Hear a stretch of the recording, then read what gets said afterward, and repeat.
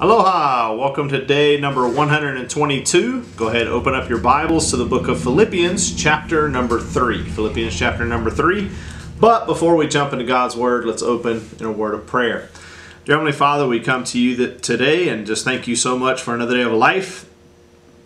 Thank you for everything that you do for us. Just pray that you would speak through me this hour. Pray that hearts would be tender, minds would be focused. Remove the devil and his distractions. And in Jesus' name we pray. Amen. We're just going to be in one passage today. Philippians chapter number 3, looking at a couple of verses. Look at verse number 13 and 14. It says, "Brethren, I count not myself to have apprehended, but this one thing I do, forgetting those things which are behind, and reaching forth unto those things which are before. I press toward the mark for the prize of the high calling of God in Christ Jesus." You know, you guys are about to, some of you are about to start a new school, like you're going to college for the first time. Some of you may be making this transition from middle school to high school, or you're just going to a new grade. And really, this is a really new transition for you. With you won't even be going to school in person every single day. Some of you are going to be opting out to stay at home. So a lot of different new things going on. I feel like these two verses can help you with that transition.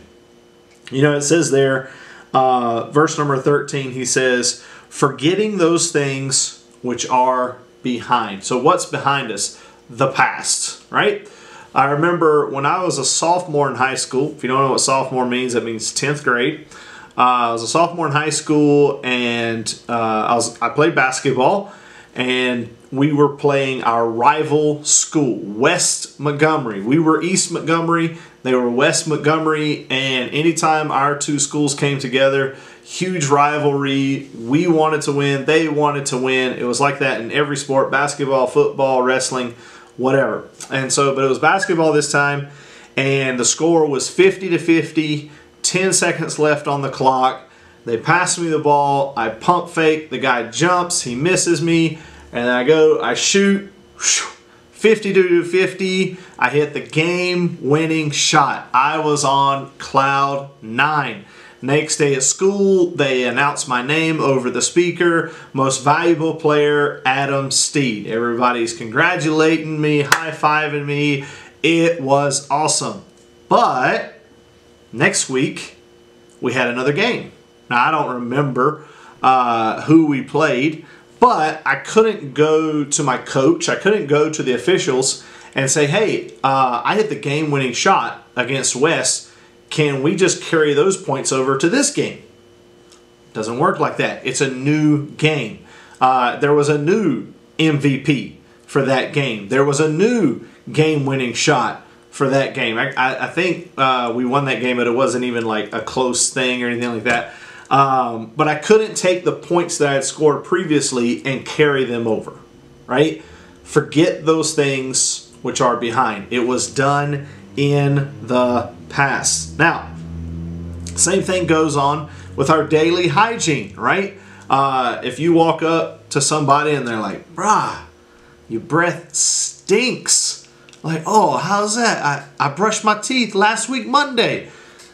Whoa! You're supposed to brush your teeth every day, morning and night, maybe even more than that, all right? If you're having a hard time with that. Remember to brush your tongue too, okay? You can't just rely on what you've done in the past. So you might walk up, man, your whole body stinks. Oh, how's that? I took a shower 5 days ago. No! You're supposed to shower every day. Sometimes you got to take more than one shower. If you run and sweat and playing basketball, okay, you shouldn't be coming home from playing basketball and then just jump right into bed. That's nasty. All right, you can't rely on what you did in the past when it comes to your hygiene. It's a new day. You need to brush your teeth and you need to wash your body. All right, so, and same thing goes on with your relationship with God, with you spiritually. Just like physically it's a new day, spiritually it's a new day. You can't say, "Oh, I read my Bible 5 days ago." You can't count on that. That was in the past. It's a new day. You need to spend time with God today, right? Oh, I went to church at Easter time. or Christmas time. No, no, no, no. It's a new Sunday. It's time to be in church again. It's a new Wednesday. Time to be in church again. Your relationship with God needs to continue daily. What if I only spent time with Miss Kathleen once a week? Or what if you only got to spend time with your parents once a week, or with your best friend once a month, right? Like, I played video games with him a month ago. Then your relationship would crumble. If I only did that with Miss Kathleen, my marriage would fail. I remember hearing this one story. I think it was like a joke. I don't know if this is a true story, but I remember hearing something about a husband and a wife. They were getting a divorce, and the judge asked the wife, well, why are you getting a divorce? And she said, well, he never tells me he loves me. And the judge asked the husband, is that true? And he said, oh, I told her I loved her the day we got married. And that was it. That's the only time he ever said it. He was relying on the past to get him to the point he is now. No, he was supposed to do it every day. I love you. I love you. I love you. Spend time with her. Show her love. Tell her love. Right? And the same thing goes on for you in your relationship with God.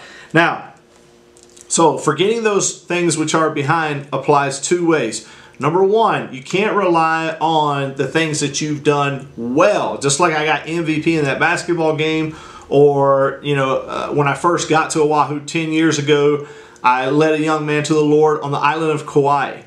10 years as a missionary on Oahu, I can't rely on that one act of serving the Lord. I have to continue to serve the Lord every single day. So you got to forget the good things. Now, they don't get me wrong, they're good, and you can have memories of them, but you can't rely on them. You can't use them as a crutch.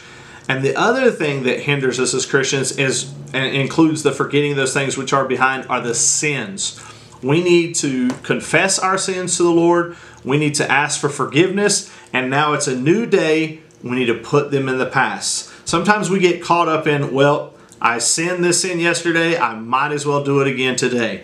And it haunts us, and it hurts our heart, and we dwell on it. And that's something that I really struggle with. When I harp on something or dwell on something, it really circulates in my mind, and it stays there. And it takes me a while to push it in the past. So forget those things, the good things that you've done, and it's a new day, and it's a new time to spend with the Lord, and forget the bad things that you've done. Now, I'm not saying forget them and then do them again. I'm saying forget them and move forward in your relationship with God, and don't let them hinder you in your relationship, because the devil's going to try to make you feel bad about it constantly. Once you've confessed it, once you've apologized, that's it. Move on from it. All right, conquer that sin.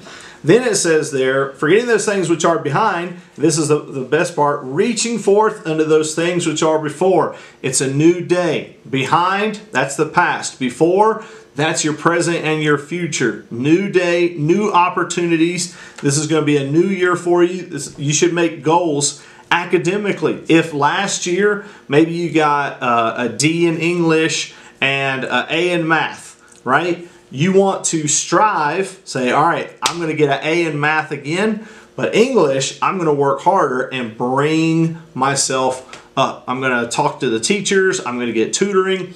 I'm going to have an after-school group, something to improve. So it's a new day, reaching forth under those things which are before, having new goals, academically, and most importantly, spiritually.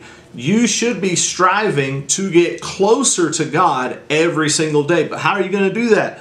I need to set a specific time to spend with God every single day. Maybe it's 6:30 in the morning, or maybe it's 4 o'clock in the afternoon, whatever it may be. I'm going to read through the whole New Testament before December, something like that. Set a goal to reach forth. That's what verse number 14. I press toward the mark for the prize of the high calling of God in Christ Jesus. That's your ultimate goal, is God, your relationship with God, that prize. Now that prize is unattainable on earth, it's in heaven, but we should be reaching forth unto it while we're here on earth. Continuing in your relationship. Start fresh, make goals academically and spiritually, press toward Christ. All right, a couple of questions here for you. Number one, why did I get MVP in the East versus West game? Number two, what is a new goal you are going to set for yourself academically?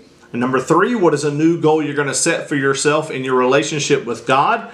And number 4, what does it mean to forget those things which are behind? All right, have a great day. We love you. God loves you. And aloha.